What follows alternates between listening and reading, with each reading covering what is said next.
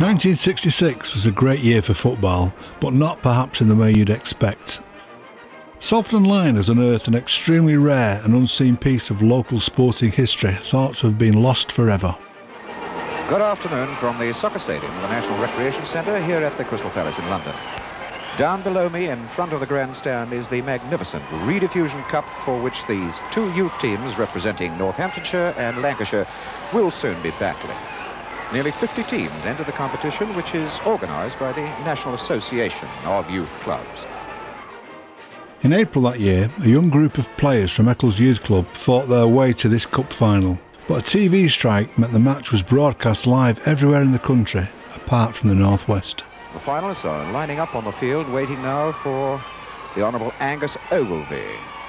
Now he moves across to the Lancashire side, who are playing in yellow. The interesting thing about this Lancashire side is that they are all from the Eccles Youth Club, the entire side.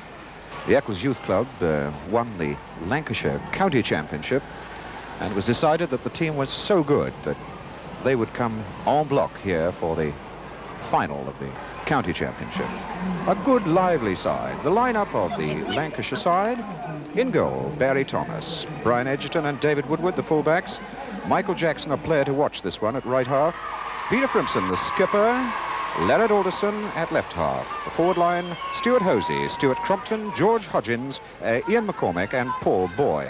The yellow shirts of Lancashire waving up the field now as Boy is racing in on this one. Moore got himself in trouble there. And he scores! He scores! An incredible stroke of luck brought it to light, and almost 50 years on, Salford Online spoke to attacking forward Stuart Crompton to tell us this amazing story.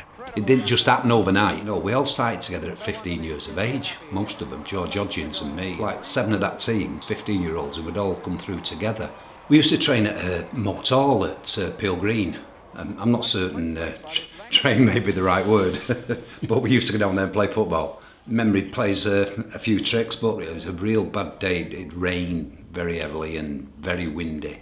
The crowd were probably about 4,000 or 5,000 there. School kids, I think, who'd got the afternoon off, and they made a lot of noise, put it that way. To get the final, Lancashire beat Bradford 5-2, Sheffield 4-0, Hull and East Riding, which they were last year's winners. Webster pushing it back. Cormac working well there. Now this is Boy cutting inside, looking for Hosey. Hosey getting in his left foot and tries one. And he scored! It's in the net!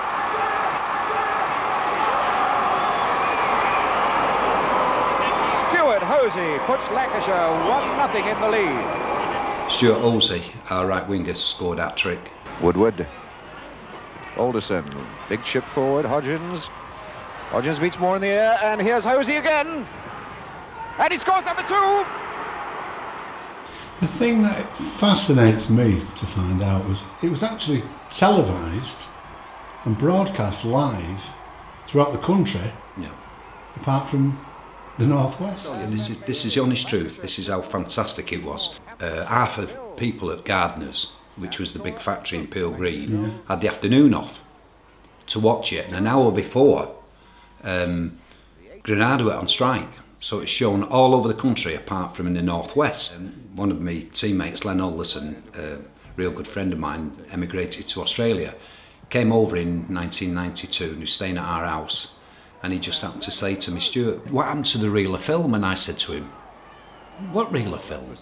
He said, I'm going to look for it. So I goes off to work, and him and his wife went to town hall, he went to the library, and eventually went into the youth club as his last resort, really. And anyway, the cleaner was walking down the corridor, and he said, have you seen a reel of film or anything? She said, what would I be looking for? He said, oh, something circular.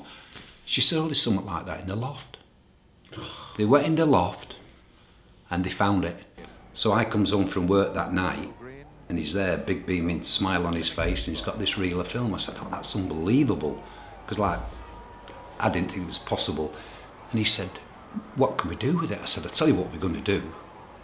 We're going to invite all the team, we're going to have a barbecue in our back garden, and I got 13 copies of it, like 2 couldn't come, they were in Canada, 1 was up in Newcastle, but I think there was about 7 or 8 there with the wives and a few of our other mates.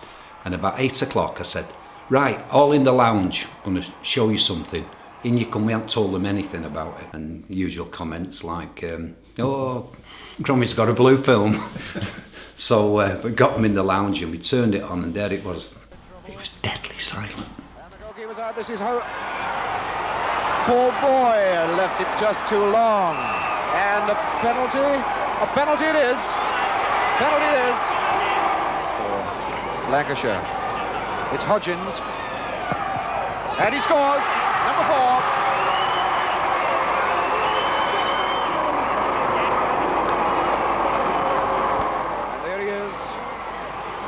George Hodgins, the scorer of that penalty kick.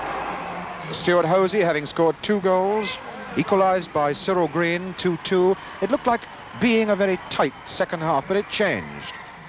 It was unbelievable. I didn't even know they'd give us a reel of the film.